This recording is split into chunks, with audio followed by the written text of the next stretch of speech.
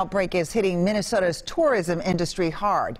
An Explore Minnesota survey found almost 2/3 of tourist-related businesses expect at least a 51% drop in business over the next month.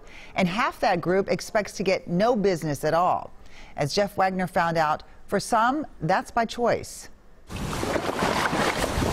The serene views on the banks of Lake Superior bring a sense of calm many people right now could use. But the message from those who typically welcome visitors along the North Shore is to stay away. And don't get me wrong, we love our tourists. I mean, we can't survive without them. But, I think the time now is to stay home, to stay in place. Kirsten Moore owns Gooseberry Park Cottages and Motel in Two Harbors. I feel like I have to protect my community and myself. Which is why she's not taking any reservations through April, past the governor's recommendation of just March. I know people are coming up here.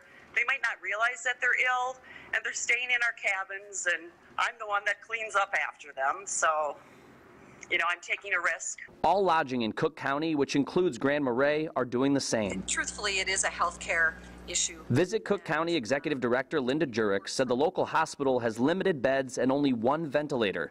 Although there's no confirmed case of COVID-19 in Cook County, she worries about the possibility. We're a small community with a small hospital, so if we reached the proportions of Italy or New York here in Cook County, it would be devastating. Turning people away is also devastating financially. Tourism dollars from cabins, restaurants, and shops make up 85% of the county's economy. As Visit Cook County, we stand at ready to be able to, welcome our guests back when the time is right. If there's any silver lining, Jurek said April is typically a slow month for tourism up north. The concern, though, is what will happen come May, June, and July when they bank on visitors. In Minneapolis, Jeff Wagner, WCCO 4 News.